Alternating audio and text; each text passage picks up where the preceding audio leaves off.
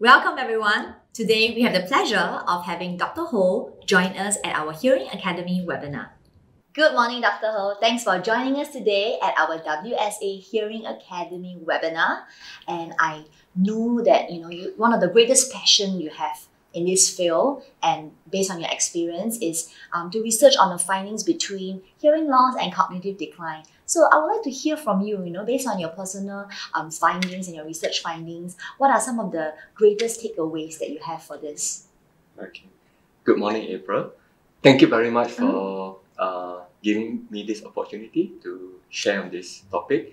I think on the research side, to summarize, within Singapore, if you look at the population of patients that we see in the hospital, right?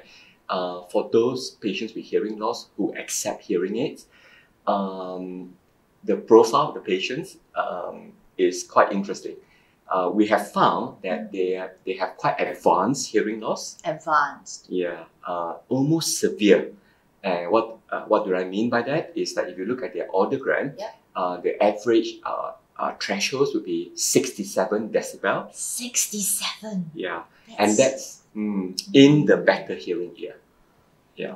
Wow. Yeah, and the average age for those who accept hearing aid is about 70. Okay, so 67 decibels hearing loss, and at the age of them acting on it, it's at the age of 70. Correct. Okay, yeah. wow. That's something easy to remember, 67, 70. So, Dr. Ho, what about based on your personal experience as a clinician, right? What are some of the common findings that you have about hearing loss, and how does that link to the impact of their lives? Okay, I'm glad you asked that, because this is probably the more important and more interesting part of my job, the human interaction, right? So I must have seen hundreds of patients over the years, and there are certain common trends, certain traits with these patients, and usually they will come with their caregivers. It could be their children or grandchildren. Because the patients, some of them are quite elderly by the time they present. And it's interesting that even when you have the audiogram in front of you showing, pretty advanced hearing loss, when you ask the patient about the hearing loss, they will say, I'm okay. I don't think my hearing is that bad. And they will often say, I can hear you, doctor, no worry. We're having this conversation, but of course, this would be the ideal environment, right? One-to-one, quiet, face-to-face, which you don't often get in the real world. For sure. Yeah.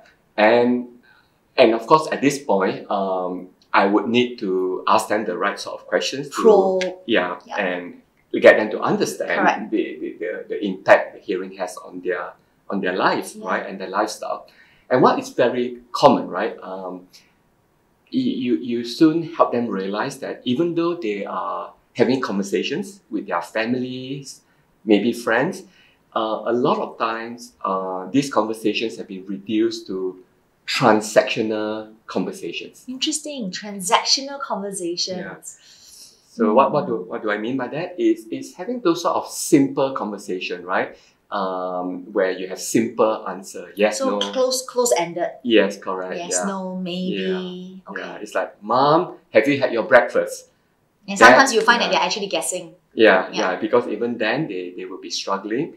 So I think once you get them to realize that they are no longer having the relationship building sort of conversations that we take for granted, right? Correct. It's those conversations where you can talk about current affairs.